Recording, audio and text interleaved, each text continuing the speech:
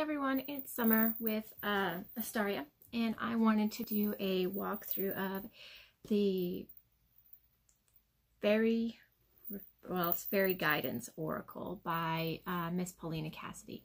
Now, it comes in a great box, actually. Like, this box is pretty amazing. It's a big box, sturdy box. It opens up, cards on one side, book on this side. I went ahead and opened it up. I probably won't keep them in this box just because I don't like ruining the boxes, but it is fairly sturdy. It's got some heft to it. And then the cards, there are lots of really cool cards. So it's a 40 card deck. So it's an Oracle deck and it's 40 cards, and I know that some people might think that that might be a little small for Oracle. I know that there are people who prefer like about 60 in Oracle cards. Honestly, it doesn't bother me either way about the number of Oracle cards in general. But I think the 40 card decks, or 40 cards in this particular deck, is about right. Like, it feels right to me. Anyways, the card stock is, you know, shuffleable, pretty easy to manipulate. It's not too soft or anything.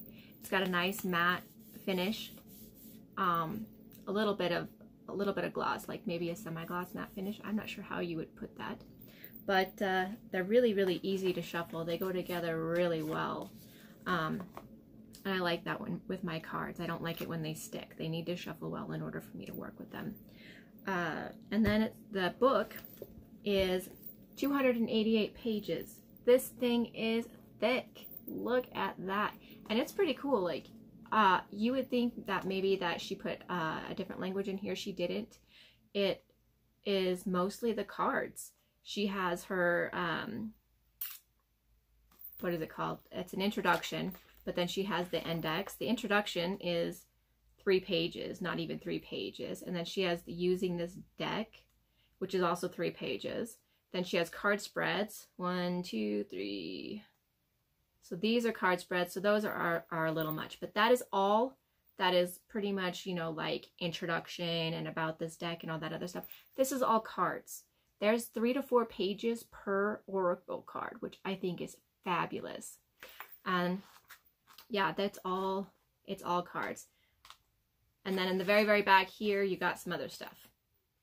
But otherwise, I mean, that's a lot for cards, for Oracle cards. Like, most of the Oracle cards that I've gotten do not have that level of detail. Now, I'm a fan of Paulina's artwork. I have the Joie de Vivre deck, and I want to get I think it's Witchlings is the other one I want to get. This is way more lighthearted for me than the Joie de Vivre deck.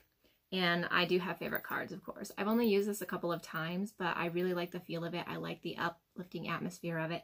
I like the fae aspect of it because I'm fairy. That's just what I do. So this card's my favorite card, and it's Clarity. So I want to make sure you guys can see it. There we go. I don't want it to shine on you. And I guess one of the downsides to these cards really is the border. I do not like the border. This is the back of the cards. Let's see if I can get it going right. There we go. And it's very light. It's not, you know, too bold or anything like that. It's very delicate, which I like in my decks and art and everything else. All right. So Clarity is my favorite. And then we'll just go through this real quick so that you can see the different cards. So I got to figure out how I'm doing it. There we go. I really, really like the colorings in this card, Meditation. Like, these first few cards are my favorites. They're the ones that I like the most out of this deck. The first 4, I believe. But look at the artwork in this. I mean, it's just beautiful. And it does have, like, if you are a kind of person who enjoys having those extra words to give you a boost instead of having to look through the book, I guess this is really good for that. I really like reading intuitively, and I don't think I will actually cut edges on these cards, even though I think they would look much better without an edge on them, without the border. But I don't think I'll be cutting them down just because I do like having the words there. I just wish they maybe, I don't know, weren't so big. I guess I don't know how to explain that. Like, it's one of those things that it's preference based. And when you're just learning how to read cards, this kind of style with the words that, you know, give you that extra boost and everything, it works out for people who are just starting. And I've only been doing this for about a year, so I mean, it does work for me. I'm going to run with it. But the artwork is just, I don't know, it's so pretty. It's so phenomenal. And I feel like she really is in tune with the Fae. And I just can't get over her artwork. I'm a big fan of a lot of fairy artists. My favorite's Nene Thomas, but Paulina has a very unique style. And they all have some kind of emotion within them. Like the cards, the colorings that she uses, the way that she designs the actual art in the picture. And I know that every artist is kind of like that, but it gives you the feel of the Fae. She has the feel of the Fae, the uplifting, the inquisitive, the inspiring, the curiosity, the colorful, the joyful emotions of it that Fae bring me. And I think that's why I like this deck so much. I plan on using it more as time goes on, especially as one of my oracle decks. I'm not sure which deck I'll probably use it with. I don't want to use it with the Joie de Vivre deck because that deck seems darker to me, as I've mentioned before in my Joie de Vivre walkthrough. But I do think this might go well with maybe Shadowscapes. I could play with this and Shadowscapes as a whole, and I think that would work out. So basically the cardstock's good. The box that it comes in is good, but I'm going to need to bag it. I'm going to need to have a bag to put them all in because I don't want to carry around that giant box. The book is amazing. It has a lot of information on the cards. It, you know, does give a little bit, like a little paragraph of description of the cards. And I can show you that in just a moment. But for the most part, I think this is really well put together. It's really well thought out.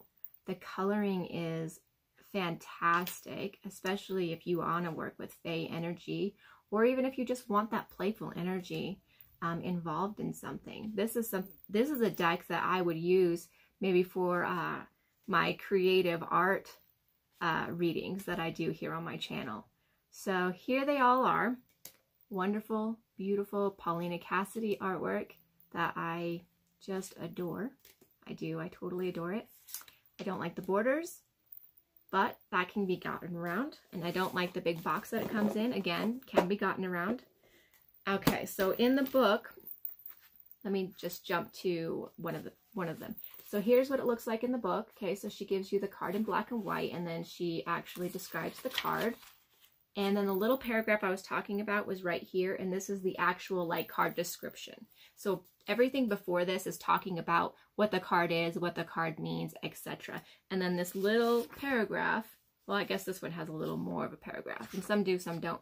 But generally they're like this big of a paragraph, or maybe 2 paragraphs, that just describes, you know, the Fairy of Determination points in the direction of accomplishment. So it's describing what the card is actually doing from the author's perspective. So I really do. I think this is fabulous. Like the book is amazing. The book is phenomenal, really. And it's so sturdy. It's so sturdy. I'll be able to carry it around with me and not worry about it ripping up or anything like that. It is a Llewellyn title.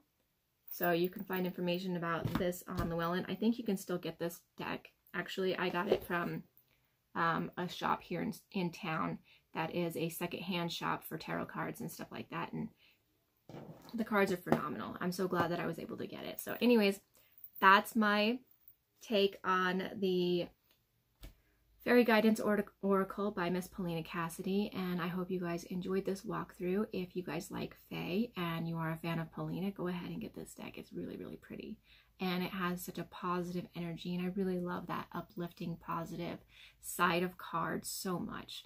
So thanks for watching, and I hope you guys have a great day.